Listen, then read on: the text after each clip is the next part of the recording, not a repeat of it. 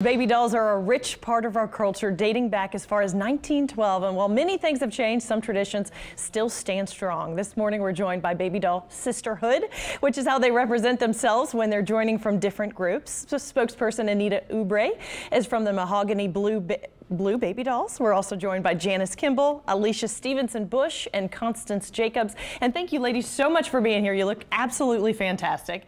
This is the time of the year I'm sure you guys all live for. So Anita, tell us a little bit more about the history though, all the way back to 1912. Yes, absolutely. So around 1912 is historically, there are historical records and lore and legend that says the baby doll started in an area of town called Black Storyville in the red light district. Okay. These were women of color who had no other means to support themselves. And they were the first to integrate Mardi Gras. You know, at that time you couldn't even show an ankle, but they wore short dresses.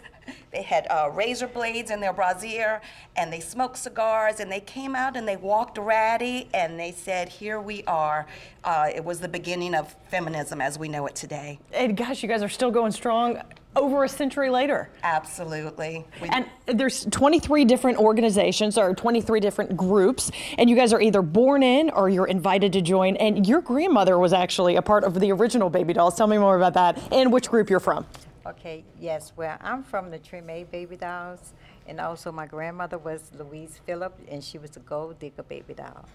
And like I started before Katrina, and she did get to see me as that's the baby so doll. neat. Okay, yes. Fantastic. And your grandmother as well? Oh, my auntie, I'm sorry. That's your my auntie, auntie okay. is Queen Mercy Stevenson, and my baby doll name is Baby Doll Glamour, and I'm with OWT Queen Mercy Baby Dolls. Glamour, you're absolutely rocking it. Thank I mean, you. y'all's outfits are so intricate, and let me just see the belting on your beautiful dress. What group are you from? I am Baby Doll London of Le Bon Temps Baby Dolls. Okay. And I am an invited baby doll as a culture bearer and a tour guide and a historian. I was invited into the culture. How long have you been a part? I've been a part of the culture for about almost 5 years now. Okay, what's your favorite part? Oh, my favorite part is just being in the streets, and when the little girls look and say, oh, it's a baby doll. We're walking, talking, moving baby dolls that just jumped off their shelf.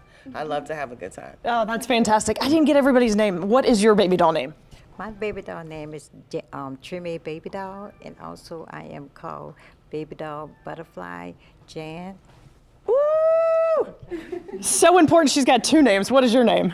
They call me Magnolia Rose. And your membership from 2-year-olds all the way up to 85-year-olds. Tell us more about that and just the blessing of the streets. Sure. Right around 12th night, annually, we have what's called the Blessing of the Street, where we invite new baby dolls into the culture. This year, Mahogany Blue was honored to invite in Lois Thomas, who is an 85-year-old.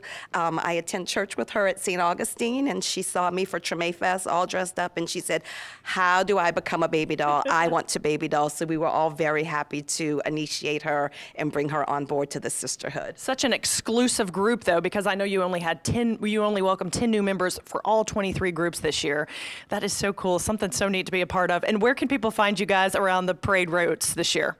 Well, we're really excited to partner with Le Bon Temps Baby Dolls on Friday night for the crew of Oshun. Okay. And we're going to show up and show out.